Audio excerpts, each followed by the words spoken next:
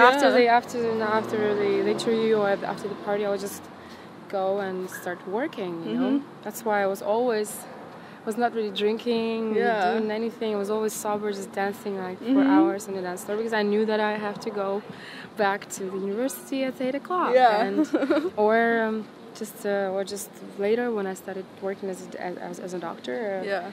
So patients away with a very look, a rooster. Oh, yeah. You know what? It is so incredible because I'm gonna tell you, I'm a rooster. Like all my character is like this guy, like this guy who likes to have some good time and people watch him and stuff like that.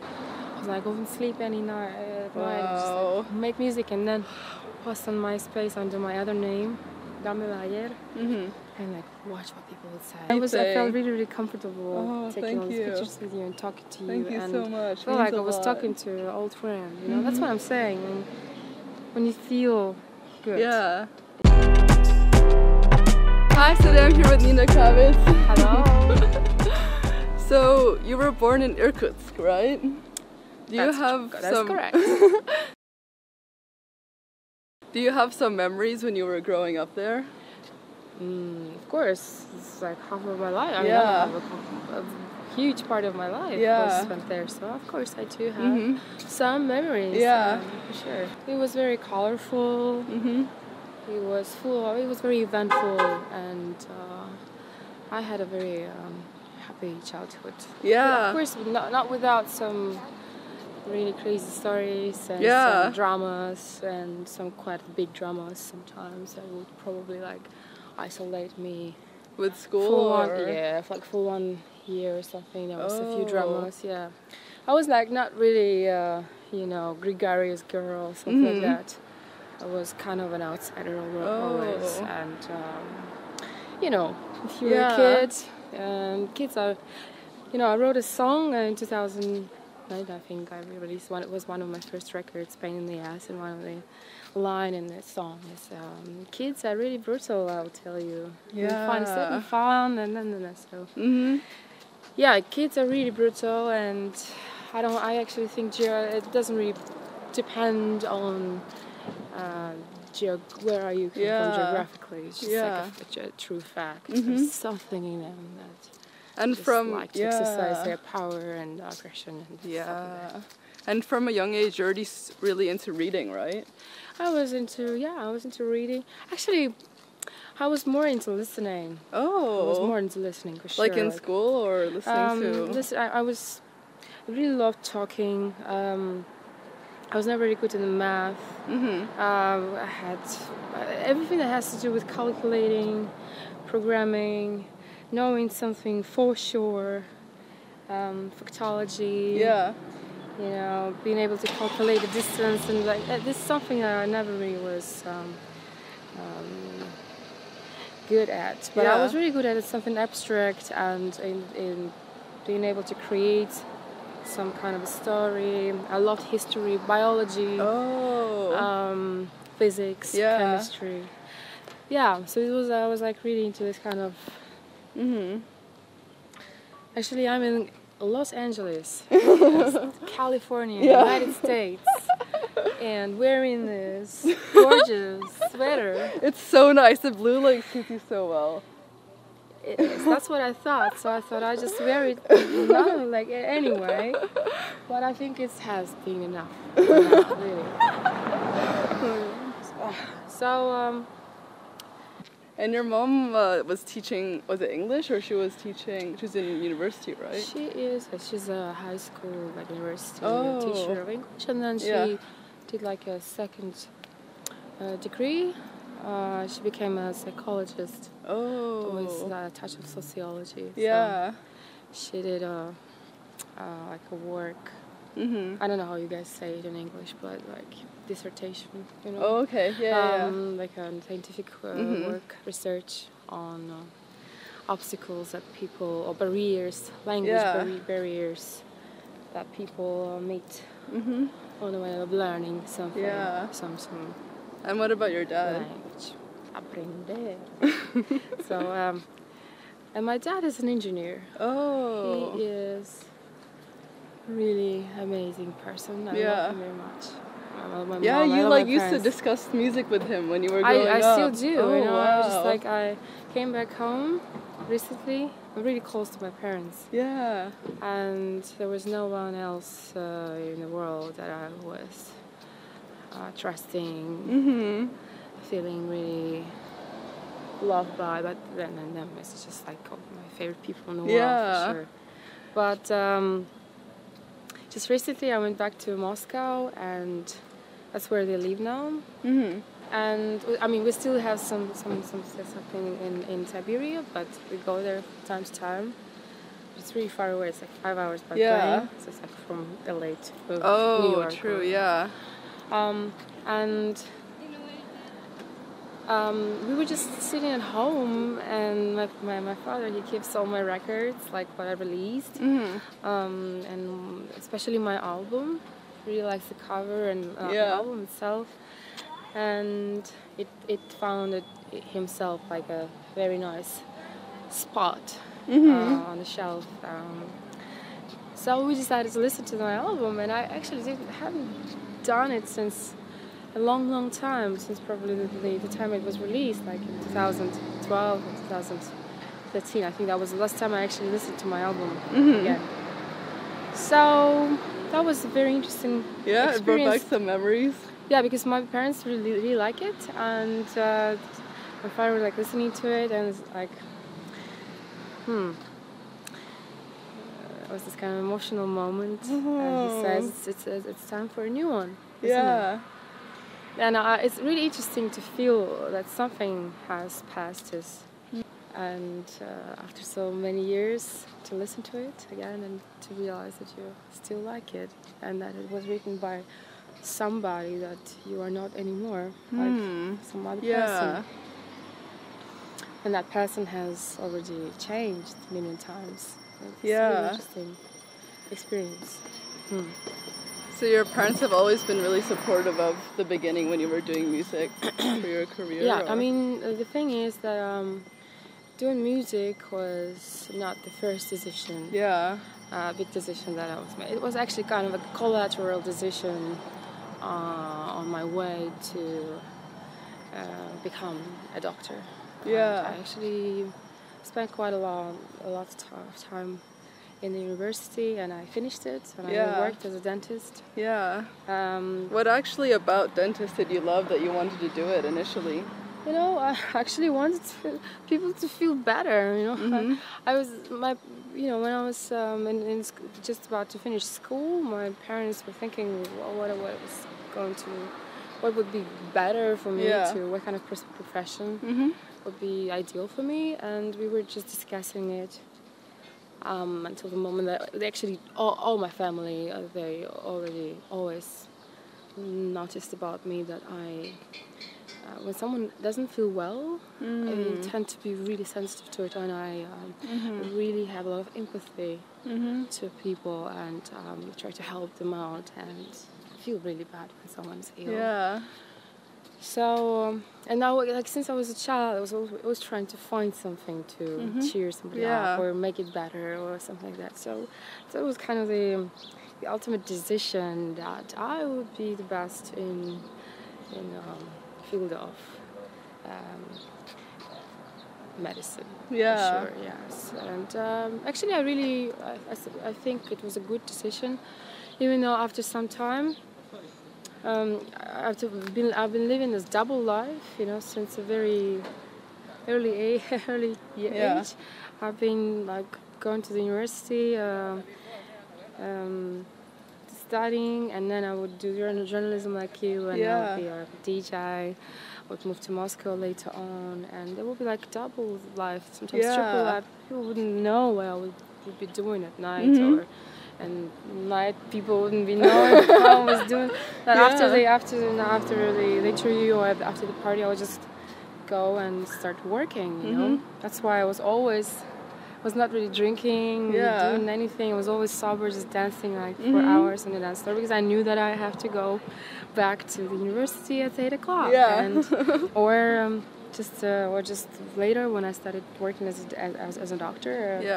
So my patients are waiting for me. So I was working at the hospital for veterans of wars. Oh, okay. It was like quite an institution. Mm-hmm. They were not joking about anything. You know, when I was studying, Yeah. I had this really, really iconic teacher, dental surgery. Okay. So that was like this really, really tall, majestic, like Jewish man with a very deep voice. Mm-hmm. Really amazing guy. I will never forget him. And he was so strict that even if you enter the class 1 second after the curfew, you know, you're absent. Even though you're there, you know, you could enter, you're welcome. But then still, you finish 3 hours through academic hours class, and then you get out of the class without actually being there. Mm-hmm. So and in a dental school, you know, you would go, and you would have to repeat every missed class like minute by minute.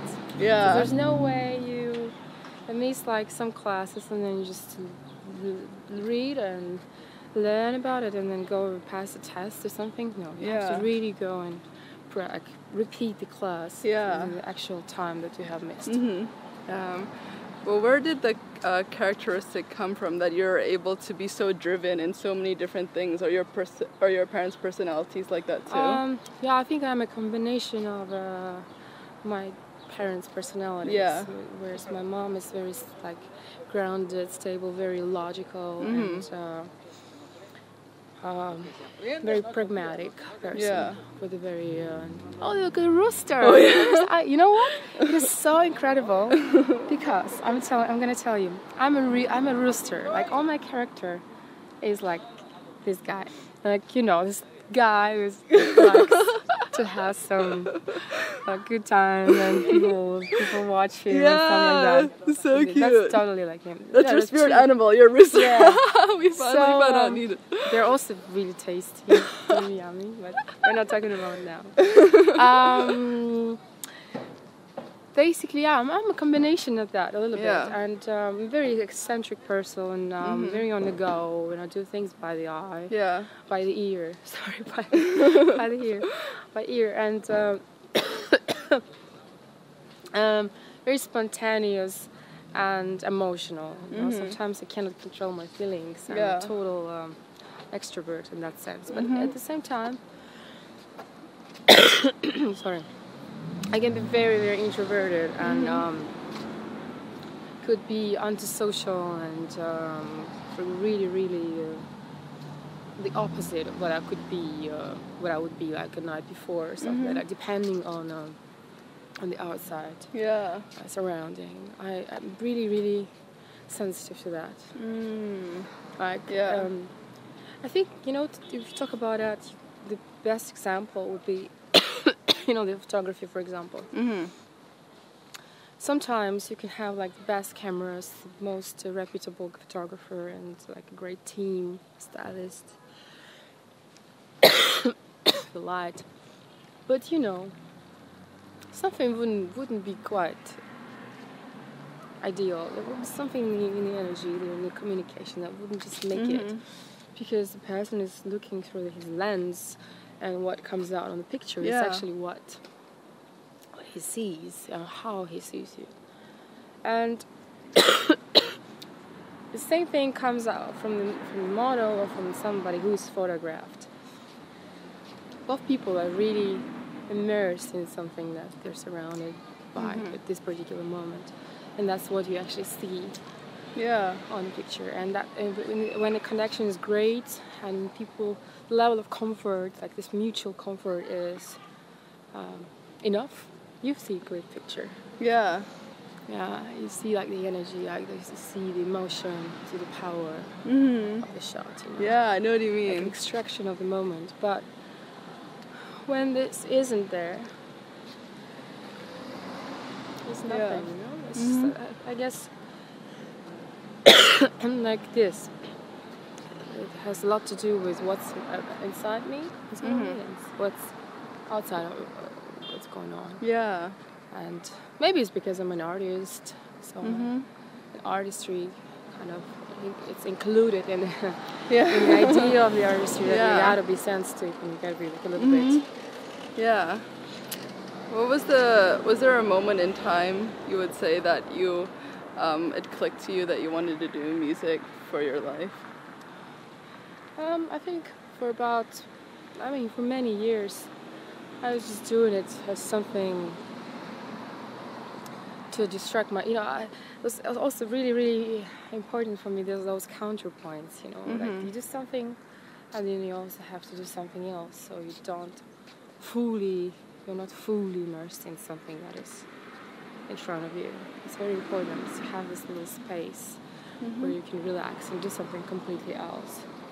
So that's what music for me. Music was just like the area of absolute comfort for me, where I would be entirely free from myself at first, from all the, psychological obstacles that a teenager might have. I think that every teenager has a few of them. And all my dreaming and all my visualization of what I would want to do would be happening when I would be listening to music, like imagining things. And in fact, the first years, because I was too young to fly, to go out, couldn't really also afford it, to be honest. Coming from Siberia, but I would imagine how was it in Detroit, in Chicago, how was it in the to be at the party, Yeah. And I actually sometimes I feel amazed that those pictures, they actually matched pretty well what I saw a long time ago. Yeah. And but I think I've been doing so many different things, and I was also doing different things musically, and I was in a band and became MySpaceRocket. Yes, exactly. First I was I was just collecting records, teaching, helping host artists in a promotional agency. When I moved to Moscow, it was quite tough. It's a big city, and it was difficult to meet my ends meet, to make my ends meet, So I had to do all these different jobs, but this was really fun. It's a lot of fun, and one of the jobs was just taking care of the artists. One of the jobs would be to write a little bit here and there about music, doing interviews. That's how I met a lot of people. I had incredible, inspiring conversations with some of the greatest people in music, including like Grace Jones, like Jeff Mills that time, or Juan Atkins, or Genesis P.R.H., or some really, really wide range of musical heroes, so like Anne Fletcher from BPitch Control, or something like that. And everybody I would meet that time, I was like a sponge, They would influence something in me, and would start some micro engine going, inside of me. So I would go like that, and my improvement as an artist would be just happening slowly here and there. And at some point, I became a songwriter and front singer of the band, MySpaceRocket. And then at some point, I also went to Red Bull Music Academy, and it was a great experience. But during all this time, I was continuing playing music, which was not techno at all. It was more like 70s, 60s soundtrack music, easy listening, funk, rare grooves. I was also doing some funk party and singing on top of it. And also like during my DJ sets, I would sing on top a lot, and that kind of never really left me. I'm like a performer at first place. I like to perform. I'm not really mixing records, I'm playing them, like literally living within every record that I play. I have a physical connection, emotional connection with that, and music really has to go through me.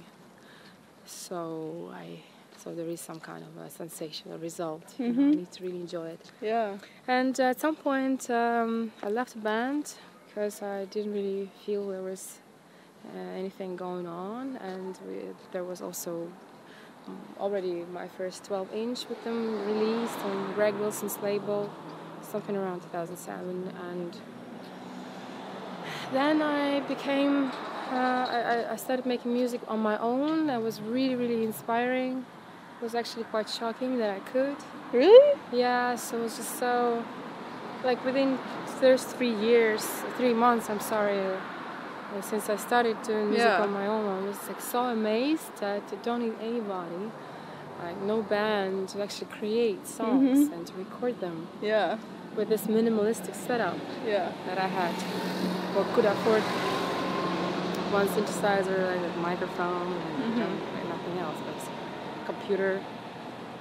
And I was just like, I was constantly posting music on MySpace, which at that time was pretty still big and influential, and I was like, I wouldn't sleep any night, just like, make music and then post on MySpace under my other name, Gamelayer, and like watch what people would say. And then at some point, after half a year of leading this really weird life without actually sleeping much, doing all these jobs, being completely still doing dentistry, I actually got signed on an American record label, Underground Quality. And then a few months later, I also got an offer to release my other 12-inch, Pain in the Ass, and I'm gonna get to on English label Rekids. Yeah. And it was really successful, both of them. And with Underground Quality record, that kind of, it was like a window for me into this kind of underground house scene, let's say. It's called like this, small, really closed scene of house musicians. And then the other record was more like it opened me completely different. Opened my name to a completely different crowd. Yeah. But in the end, I started playing complete music that has nothing really to do with what I was doing as a composer, as a producer. And in 2012, I released my album, and that's slowly, like step by step. So basically, my breakthrough was through my music, and not really as a DJ. And then I started playing as a DJ worldwide, and it took me a few years to really learn how to be a performer, how to travel and be able to deliver some kind of a show. And it took some time, and now it still feels very exciting. Every time I go somewhere or I take the flight, it feels like child and like saying, "Ooh, we're going somewhere, yeah, trip, trip." That is even more important than the trip itself, but just this preparation and anticipation of the trip. Very exciting. How do you think your music has changed from the early songs you put out? It's actually a really interesting question, because even though, I always liked different music, from not even outside of electronica. Yeah. I always like rock, pop, like electronica, techno, acid. I was like, this genre was always like next to me, by me. It's like a leitmotif throughout the whole path so far. It's something that I have been rediscovering and just like been really keeping next to me since the very, very beginning. And I feel like my love for electronic music kind of started with hearing an acid track by Armando on the radio. So, and after so many years, this is like, it still makes my hair stand. Oh, goosebumps! And there's still areas. Yeah. It's really rich, so-called, not even the genre, but like a social phenomenon, social musically, social musical phenomenon as acid. Yeah. That transcendent generation, which is actually, it's 30 years since the first acid record came out. Oh, wow. It's anniversary. 30 years. Wow. Can you imagine? So, And what is the most amazing thing is that we're in the country Yeah. that record was released. Yeah. We're not exactly in the state where it happened, but you know. The celebration still. Actually, in LA, there, I'm not mistaken, there was also like a lot of great records released and a lot of acid music locally. It was like DJ Hyperactive, for example. One of my favorite first records that got into my collection was his record Venus on this Missile record label from Minneapolis, I think. Yes. Really, I still play it. I still feel like so many years ago. It's still, and I played it. I remember my first gig in the club. After 3 records, there was absolutely nobody on the dance floor. Yeah. Nobody. Everybody left. What? Because it was so hard. It was like, I really liked that kind of music, and I didn't really understand why nobody liked it in the club that night. But, you know, everybody left, and then there was like a big break since I would play a techno set again in the club. I promised to myself that that's gotta be the last time, the first and last time when I actually cleared the dance floor. And I kind of kept my promise. Yeah. Yeah. So, yes, this is, of course, but saying all that,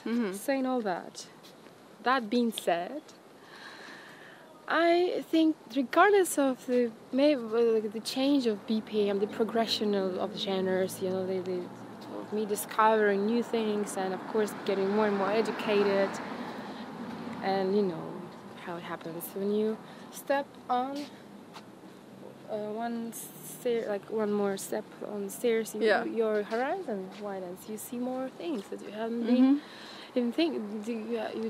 wouldn't think it even existed, you know? Yeah. So that's exactly what has been happening. But the interesting point, just to round my long introduction, I think in terms of texture and in terms of the feeling, you know, behind music, my music hasn't changed.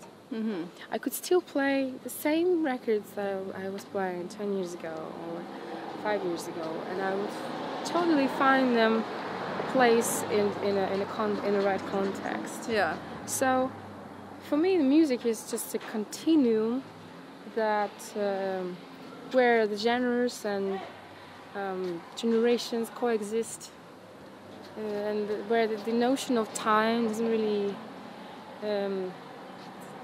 exist either. It's just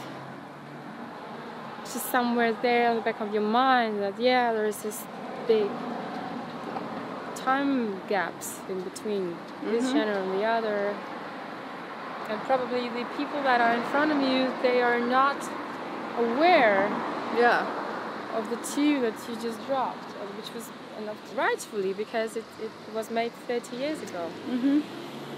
But it feels amazing, and I feel like it's all connected, you know, and it feels like the time doesn't exist at this particular moment, and I'm able to, like a time machine, you know, like to connect all these interesting points together. How do you think you've grown as a person since when you started?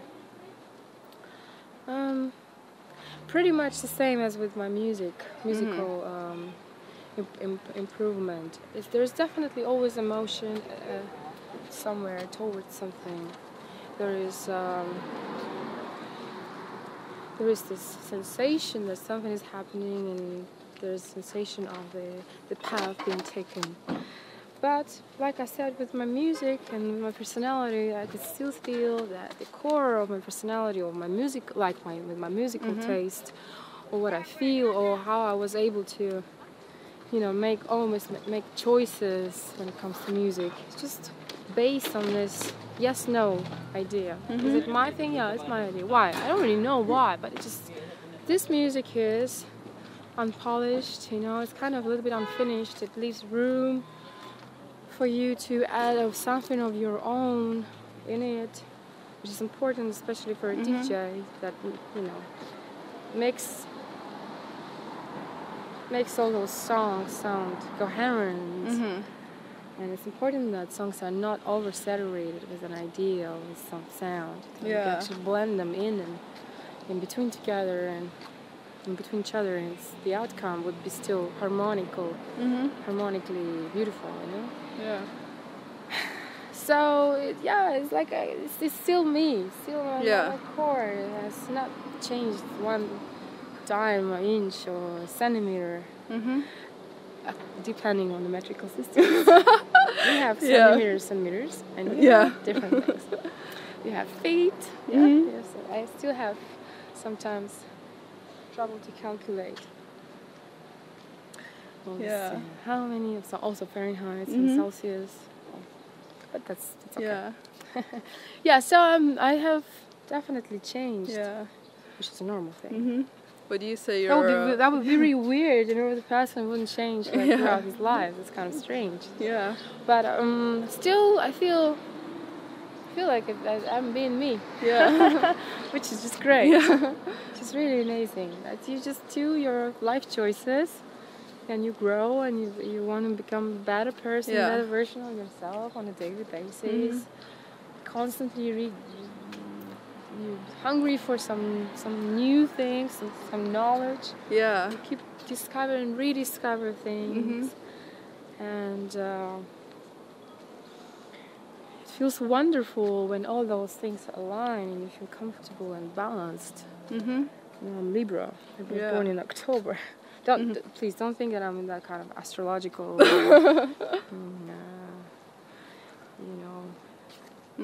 No, not at all. I just know. Sometimes it's interesting because I'm Libra, and Libras are always a little struggling with finding the right balance. Would you say you're religious? Yeah, I'm not religious, but I believe in God. I believe in the idea that there is something out there that is bigger than you, and everything you do, and it's a great grounding mechanism that keeps you sane, I think, in your mind, because it's very difficult for a person to manage his own world. Yeah. And many people are actually not that successful in it. I think that's the biggest achievement that a person could have, is that actually to get to know yourself well, and to be to find friendship with your own, and to feel comfortable in your own body, and to feel everything you do, and being able to be honest with yourself and your own decision, but at the same time accepting how you are, and I'm not saying accepting like not moving anywhere and not changing things that obviously needs to be improved, not at all, but just talking about some kind of healthy relationship, some kind of a healthy growth that's happening inside of a healthy individual. What does love mean to you? Love is everything. That's the most important thing. I think without the idea of love, the notion of it,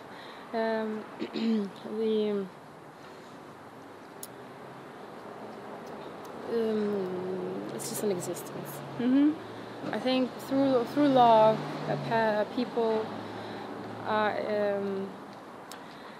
really realizing or releasing the true meaning of being a human being.